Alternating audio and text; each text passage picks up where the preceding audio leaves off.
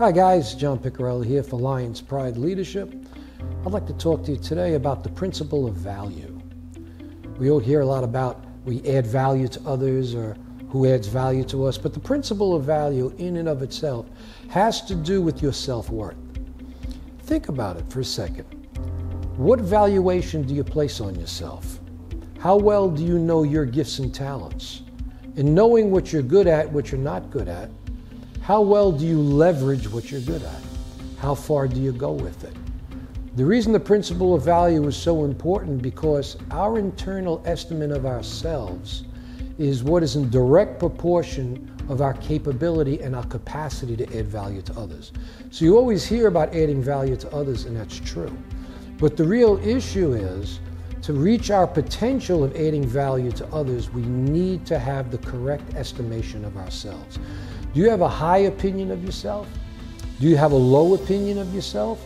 That will directly impact the capacity for you of adding value. And how well we estimate ourselves has to do with our self-vision.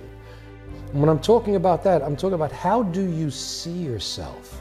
Some people see themselves better than they are. Some people see themselves less than they are. The reason I talk about self-vision, because that's how well you visualize the impact you can make in other people. And they pick up on that.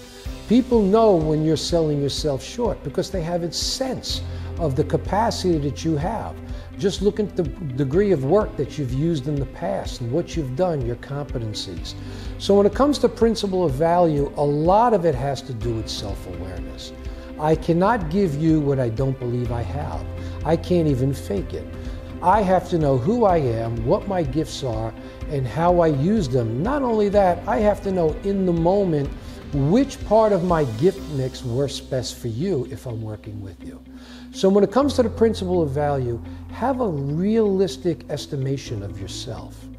And don't compare yourself with others. That's the worst thing you could possibly do. Compare yourself with your last performance.